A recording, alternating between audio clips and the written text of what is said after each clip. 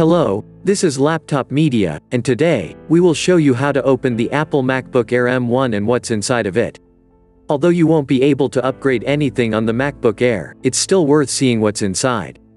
To access the internals, you need to undo 10 pentalobe screws. After that, pry the bottom panel with a plastic tool, and lift it away. Inside, we see a neatly tight package. As usual, the majority of the space is taken by the battery, which now has a 49.9 watt-hours capacity. Above it, you can see the tiny motherboard, which has the passive cooling element on its left side.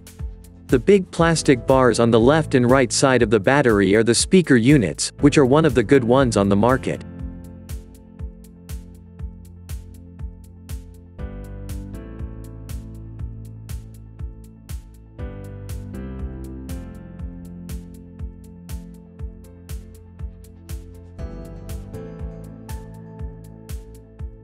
If you'd like to see more disassembly videos of the latest notebooks, we would highly appreciate if you hit the like button and subscribe to the channel.